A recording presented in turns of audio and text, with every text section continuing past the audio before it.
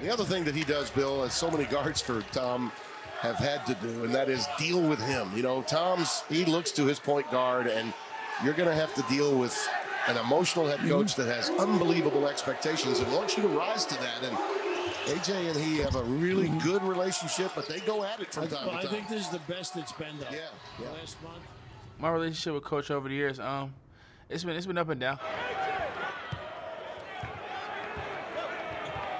I think that's because we kind of are similar in a lot of ways that we kind of couldn't see before.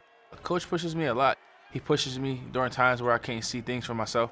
He also just holds me accountable. What's the push and pull with you and AJ right now, and how, I guess, is the relationship dynamic there to get the most out of him and him accepting that? That's a challenge. That's a challenge. There's one thing I ain't changing.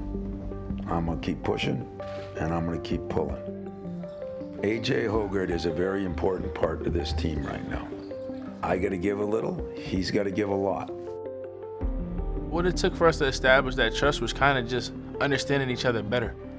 I butted heads with my team. I butted heads with a lot of guys because I'm always trying to make guys do things that they don't really want to do. Hoggard rejects it out of bounds. I'm just trying to put him in a position to make us successful. And where I'm different is it's not just team, and him successful. I think that's also what kind of helped our bond, because before you think that he's just always coming at you, but the older you get, you start to understand that he's just giving you that tough love because he wants you to be successful.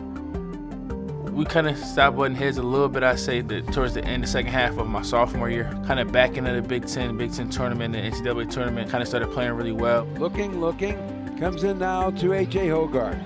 Hoggard trying to get free, can. 3 on the shot clock, here's an NBA 3, he got it! Whoa! He had to force it up with 2 seconds on the shot clock and knocked it down over McConnell.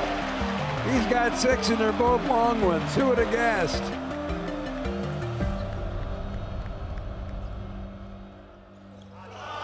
Yo, you did everything right. You did everything right to the last second. You good. Good D, boy. I would say I grew a lot, tremendously, in my leadership. Jam down, I'm going over the top.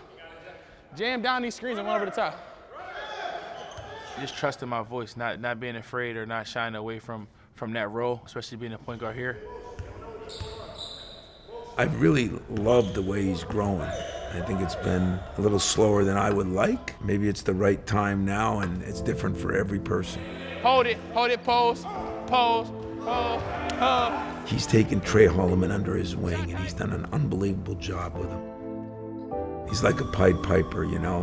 Even when he wasn't doing things as well as I think he should have, people gravitated to him. He's got a personality, he's got a smile, he's just got an infectious personality. Yeah, Cars, yes, Cars. I did a good job of listening. I don't think I listened to my best ability my first couple years. Just being a competitor, sometimes that can get in your way of listening. This program does a good job of building character, you know. You've been battle tested when you come through here. It just definitely prepares you for life. My favorite thing about AJ is he's got something that is lacking now in society. He's tough. And he leaves it behind for Hoggard to slam it home. I think if he's got toughness and some talent, then it's up to me to bring the rest of it out in him. He is becoming a coach on the floor, and that's what I need. By Hoggard. So a nice stop by him to shoot. AJ in a big hurry. Behind the back dribble, breaks to the basket, shots away. The floater is good. We kind of had to figure it out. We had to figure it out together. We got more work to do. We got more strides that we want to take to get to that ultimate goal. So just listening is go a long way because it helps us win.